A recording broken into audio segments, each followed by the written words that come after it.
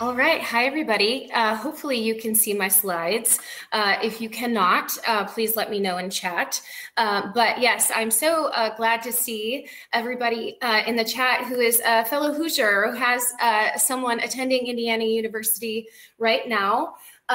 I think the conference has been great. I have learned so much from all of you, fellow community managers, and I'm happy to share a little piece of our story at the Alumni Association. We've spent the last few years, 3 to 5, in very big transformational change, and the CMX engagement cycle has absolutely been a part of that.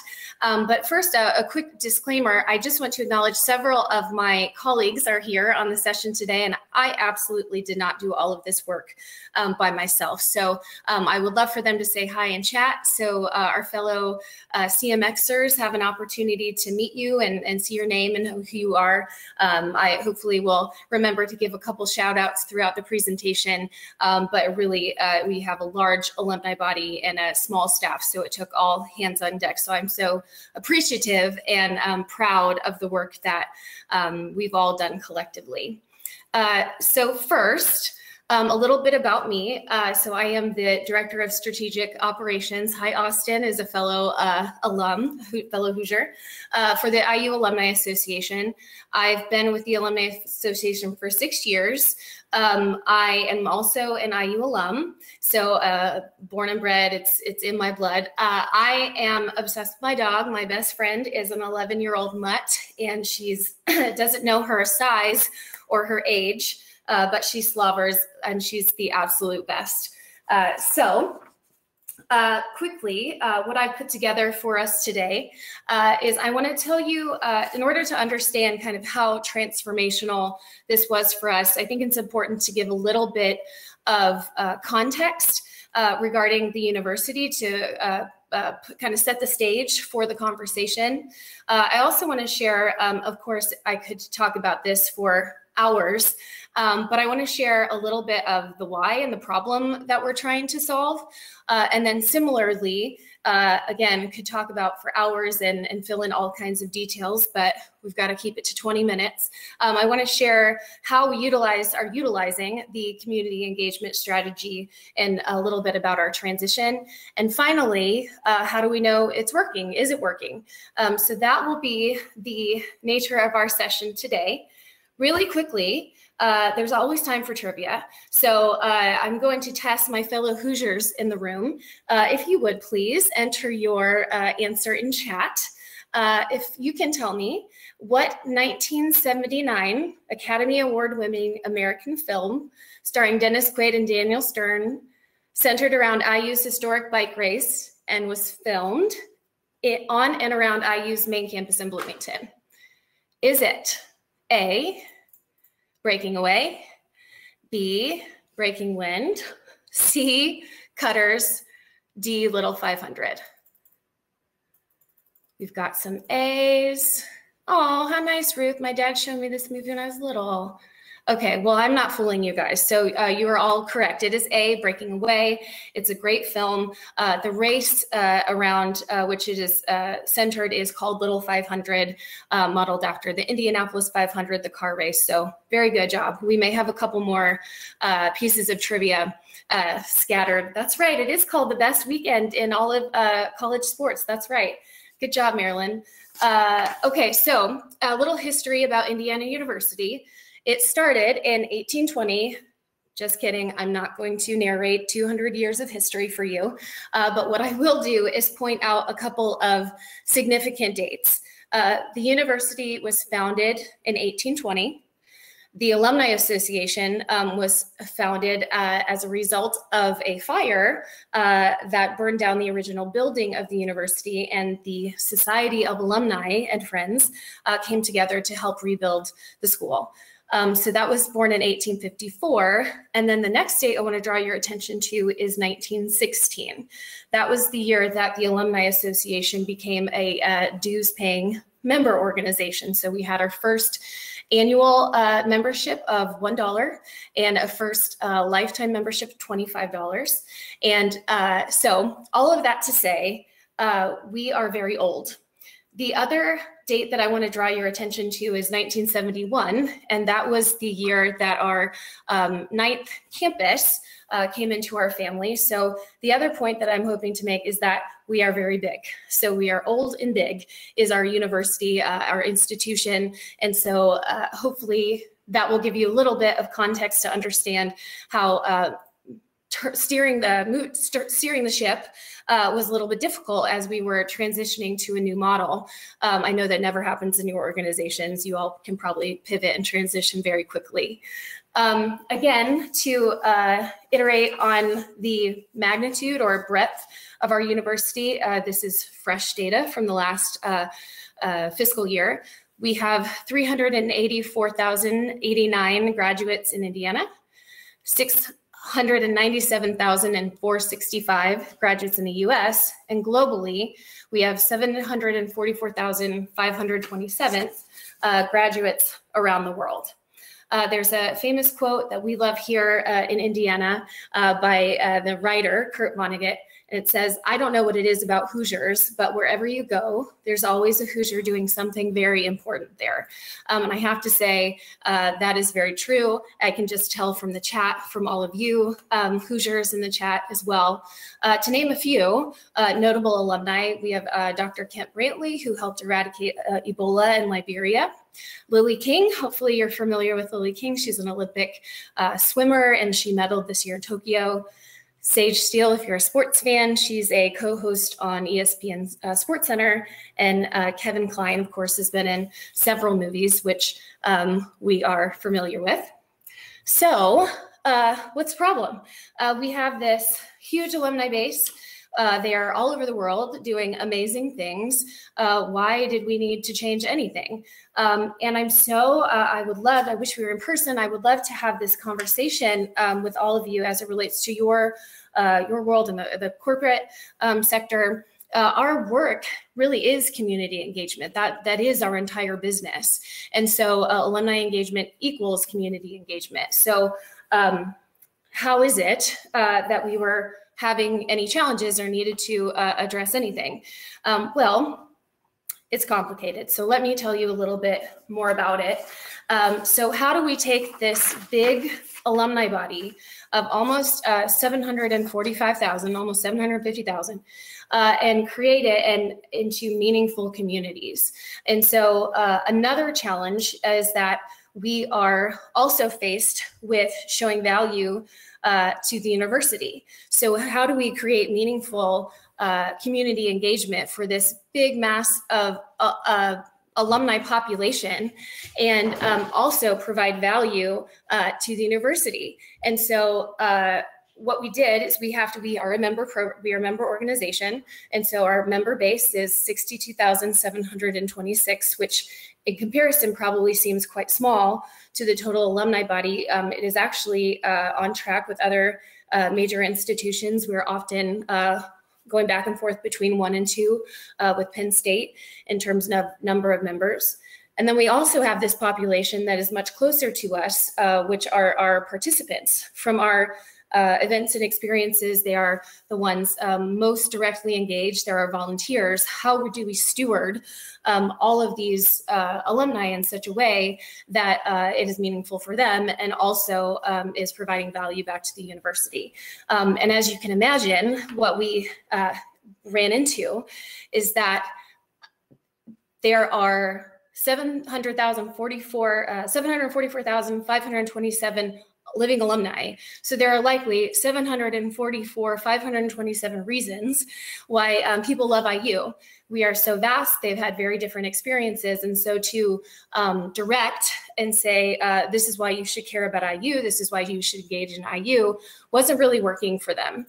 And so just to give you some perspective, we evaluate a lot of things, but one of the things that we evaluate is loyalty to the university by way of participants, those who most likely engage with us. They are both member and non-member, and we dissect parse the data in so many different ways.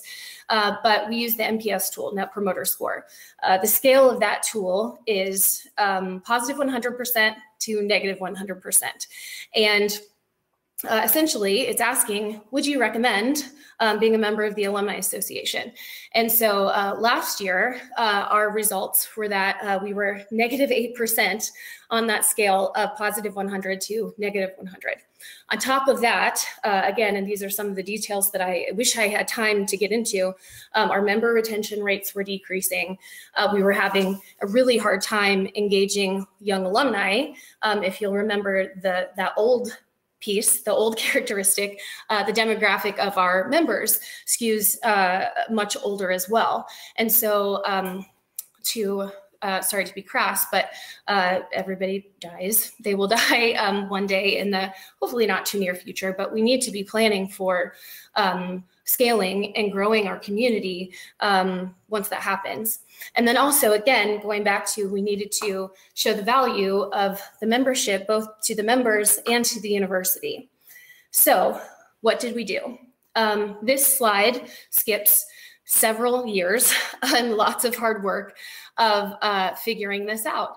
So we led on top of a couple years of quantitative research regarding our numbers, operational dollars, dues, et cetera, number of memberships. We led a multi-year project to identify and the member experience as it was and decide how we make that better. So what we needed to do was shift our focus to the member retention piece. And I mentioned this later when I talk about where CMX comes in, but really as it relates to, in a shared vernacular here, the spaces model, we were sort of positioning the member program as a acquisition model and a product as opposed to what it really is or what it really should be, which is basically all the other letters. So basically what we did, we utilized design thinking. Hopefully, maybe some of you are familiar with that. We utilized that to help identify what is the real problem. We did a lot of really great empathy research, asking the end users. And there was a session yesterday, which was so good, that talked about to determine, what you need to do or how you need to improve. You ask your current customers, current members, as opposed to reaching out to new ones. What are they? What do you need to do to keep them loyal to your brand? And so that was the kind of work that we were doing. And basically, we redesigned our member model to reflect the other letters in the spaces model to be one of engagement and contribution and support.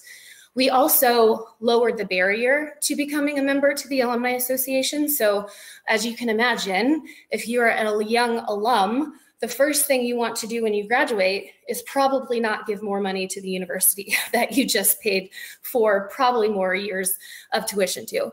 So we developed a free member level of membership so that to help engage our young alumni and position the other paying levels to help support, contribute to covering those expenses for those memberships. The other thing, lastly, that we needed to do is differentiate the member experience. And again, this is to focus on stewardship. How do we develop and increase that loyalty percentage that I shared before? And all of this is where, actually, this is more IU trivia. Next, we'll do another chat cliffhanger. We'll do another quick piece of trivia. What brand of toothpaste was invented by IU professors in 1955? Was it Colgate, Crest, Sensodyne, or Aquafresh? A.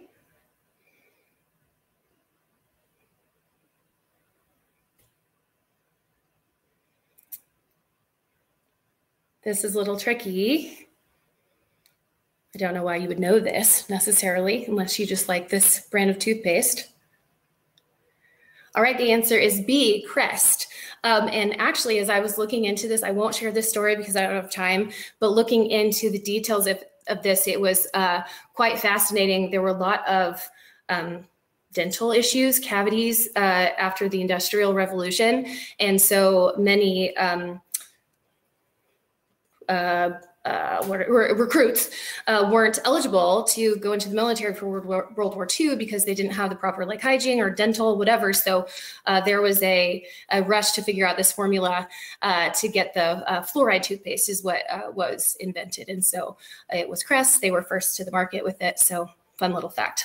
Okay, now that we've talked about brushing our teeth, is when enter CMX.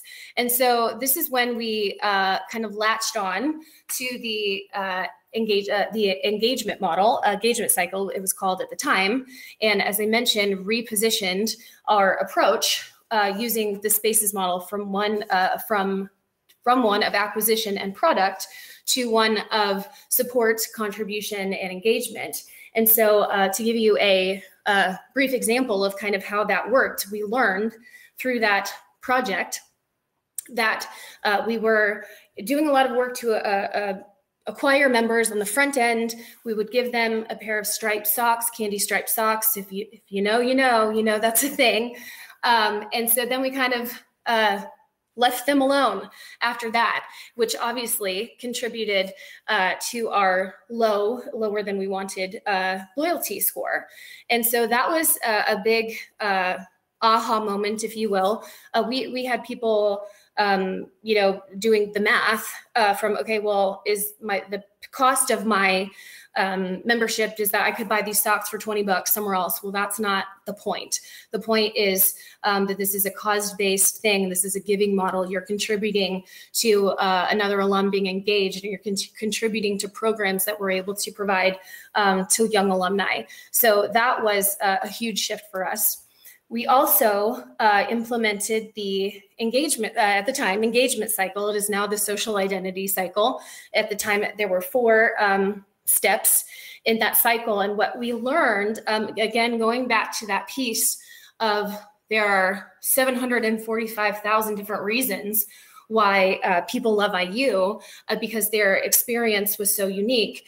We had spent years trying to be all things to all people, all things to all 745,000 alumni, and all things to the academic units at the university that we serve. Again, I'm sure another thing that never happens in your world. But obviously you can imagine that's not sustainable. And we had bandwidth issues, and so we needed to make a change. And so what we learned is that we don't need to tell alumni how they identify themselves or their relationship with the university. And it is a relationship. That was really the biggest change, is that it wasn't, it was more than a transaction in terms of engaging members and people becoming a member of the Alumni Association. It was a relationship, and we need to cultivate it and grow it to help further that relationship. And so rather than create all the things that they love about IU, we just need to provide access to the things that they love about IU. We are uniquely positioned to be able to do that. And so that is the most immediate or direct application of the engagement cycle. And then also, since then, we have, again, more details that I wish we had time to talk about. Implemented a virtual alumni community to supplement or allow alumni to create virtual community groups around interest or industry, things that are a little bit less heavy to manage. Of course, we did the whole strategy canvas and said, this is our business alignment, this is our member alignment, this is our positioning. I would love to share all of that with you sometimes, but we did all of those things and applied it to our virtual alumni community. So those were just a few of the things that we have done in the last couple of years. So how do we know that it's working? Most recently, our most recent alumni engagement survey that we send out annually that includes this Net Promoter Score, we increased from just in a year of taking that approach and in the middle of a pandemic. So obviously the number of events and experiences with which to engage were fewer. But by positioning ourselves in a way that it was user-centric, more aligned with how alumni identify themselves within the universe of the university, And also by focusing on stewarding the member experience, we were able to increase that number from -8% to 13%.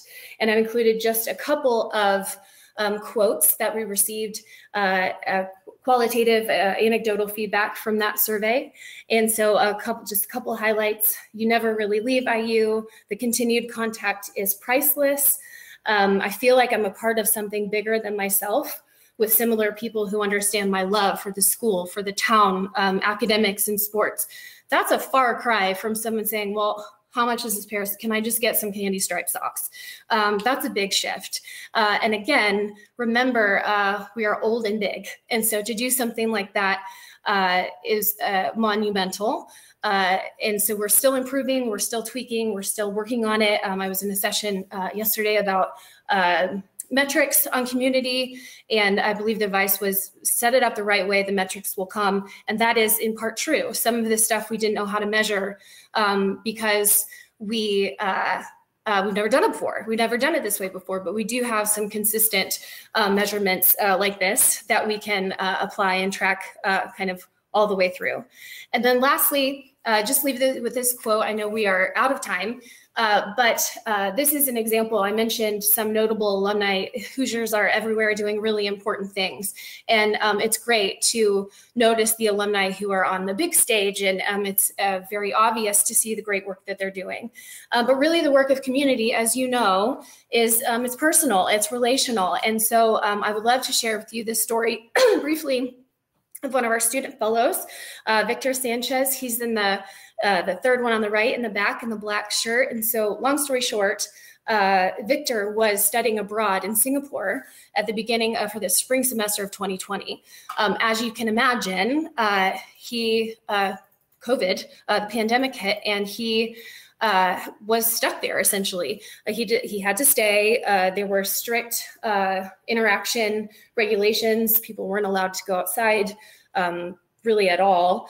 And Victor had a really important final project to submit for his senior year. He thought he was going to have to email his professor.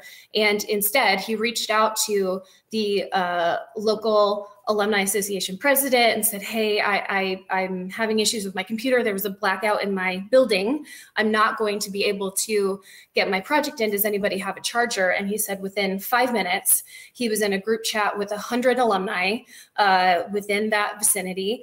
And he had a charger at his door within 5 minutes and was able to submit his paper and not worry about his exams, didn't have to email his professor. And so I love this quote that he said and sharing this story. And again, it's a small thing, but it's a big thing for him. And again, that is the beauty of community. And so in conclusion, Victor tells us the Indiana University Alumni Network doesn't have any borders, language, or specific location. It's a community brought together by people from different backgrounds, origins, and experiences that will do anything to support each other and contribute to your success as a Hoosier and as a person. So I can't say it any better than that. So I will end there. Fantastic, Lisa. So many great quotes and such a great content, and it's just wonderful to see that the alumni just feeling that way. So thank you for sharing. I agree. So you must be very proud, all the alumni. So that's just great. So we're out of time for questions. There's some really good questions, but there's something that I picked in the chat. Giorgio said, so much to share. How would Lisa like for us to communicate with her from now on so that people can actually ask the questions to you in public if they prefer? Yes, that's an excellent question. And I stopped sharing before one slide too soon. There. Oh, that was the final piece of trivia. We'll skip that one for now. This is my email address and my phone number. Feel free to get in touch with me directly. I would love to talk further. Again, I know there were so many details that I had to leave out, unfortunately, because of time, but I would love to tell you the specifics and the ins and outs of how we actually did this work. So please feel free to reach out anyway. Fantastic. That's great. So Lisa, thank you very much for this wonderful talk. It's been very well received. I can see it on the chat in the session. So unfortunately, everyone, we just have to leave it here. So thank you for asking questions too. Thank you to our wonderful presenter, and please use CMX Summit Rise as the hashtag if you're sharing anything that you've learned from Lisa right now, especially the alumni. So we're going to just jump into our next session right now. So we hope that you get to join us again on the next session at Club Stage. So I'm going to be ending the session right now, and thanks for your attention. Thanks for joining. Thanks for your time. Really, really appreciate it. And all the very best, everyone. Thank you.